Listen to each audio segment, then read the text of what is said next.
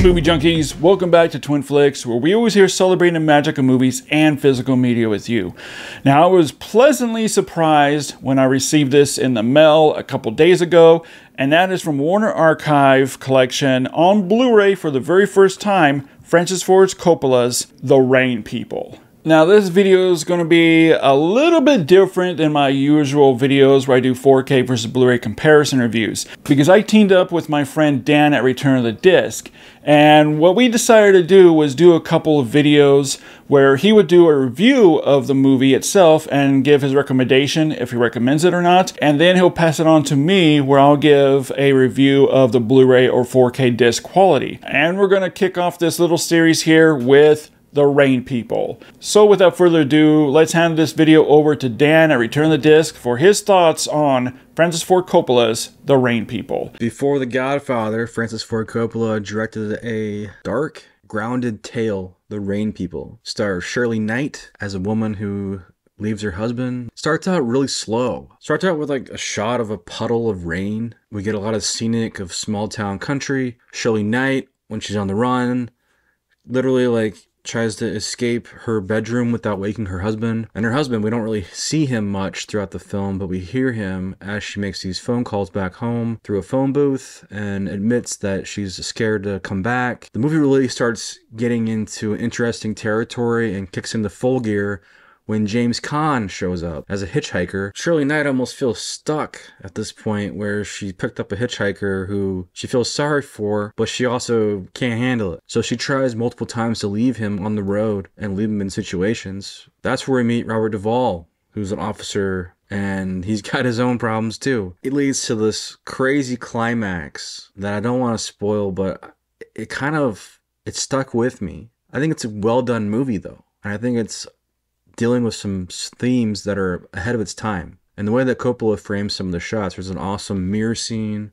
with James Caan and Shirley Knight where the mirror is pretty static, but the blocking has them going in interesting ways. Visual example of the dysfunction between the two characters. Francis Ford Coppola gives us a little bit of a taste of the conversation. 1969, they had phone booths, and you get the audio of Shirley Knight's husband yelling at her, and that's all like in the phone booth. The audio is very raw and rugged. The editing is interesting too, where, you know, Shirley Knight thinks about her marriage and we immediately like smash cut to her wedding ceremony, which is very much like the beginning of The Godfather, a big Italian wedding. But overall, I think The Rain People is a well-crafted film.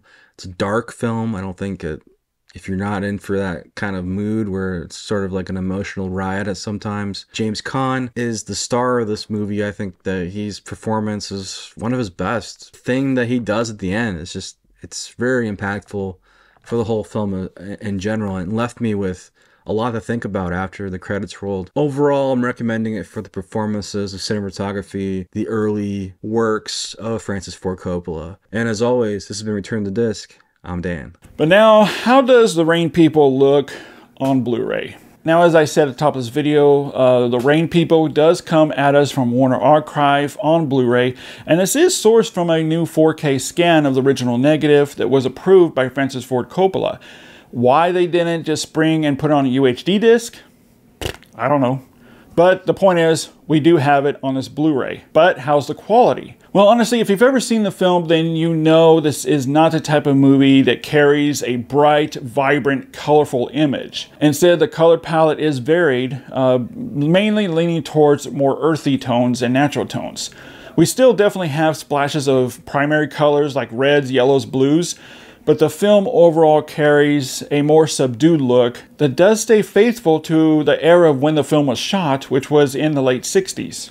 And the color grading, the color reproduction completely captures this time period of filmmaking. Skin tones look natural and warm. Saturation and contrast are dialed in pitch perfect, giving some nice life and punch into the image. And contrast levels help with darker and night scenes. The black levels here are on point, looking deep and true blacks, and also carry some rich shadows, giving some nice depth and richness in the image. As for the overall image quality, I will say I did notice some softness throughout the film, but this is not the fault of a bad transfer. Instead, it was just inherited from the original camera negative, so it was baked into the negative. Finer details look great, from the motel decor, clothing, the station wagon itself. All the night scenes also reveal a nice amount of details that are visible throughout. The image stays as sharp as it can be and as clear as it can get, filling the 1:8:5:1 frame, showcasing the production design and Bill Butler's cinematography in full. The Blu-ray also retains the look films had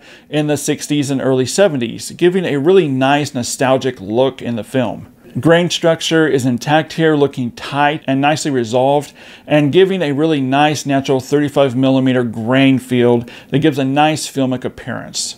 Alright guys, so I'm giving Warner Archive's Blu-ray presentation of The Rain People an overall 5 out of 5 for video and audio. This is leaps and bounds better than any previous version we had before, and it's just an overall just great looking and great sounding Blu-ray that is definitely worth adding to your collection. Alright guys, well thanks so much for hanging out with us for a few minutes here as we discuss Francis Ford Coppola's The Rain People on Blu-ray. Again, I want to give a huge shout out to Dan from Return of the Disc. And guys, if you're not following Dan, go check out his channel. He has some great reviews and content. Link will be down below in the description of this video. As always guys, keep physical media alive, and we'll see you next time.